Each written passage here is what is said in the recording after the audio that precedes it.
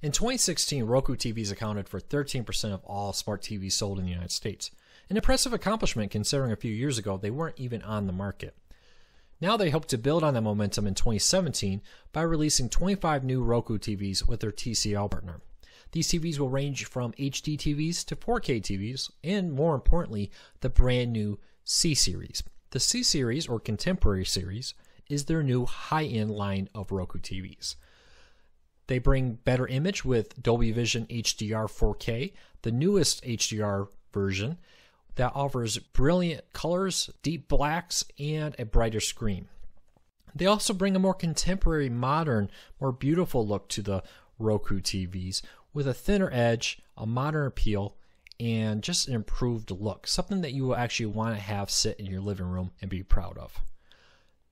The image is noticeably better. Often people complain that 4K wasn't enough of an improvement to justify replacing their HD TVs, but the new HDR standard really makes it stand out with vivid, vibrant colors, a brighter image that when you put it next to an HDR, it is a change many people can notice immediately. The new C-Series will also bring improved sound quality. Moving the speakers from the bottom of the TV to the front of the TV makes a dramatic improvement in sound quality. The TV itself includes several innovations. It will include a cable management system that will allow you to neatly hide your cables behind the TV, whether you're mounting it on the wall or you are putting it on a table. If you want to keep all your cables nice and neat and not dangling down to be visible to everyone in your living room, the C-Series thinks of everything. It will include 802.11 AC wireless, which is the newest Wi-Fi standard for great 4K streaming, and an Ethernet option for faster buffering-free streaming.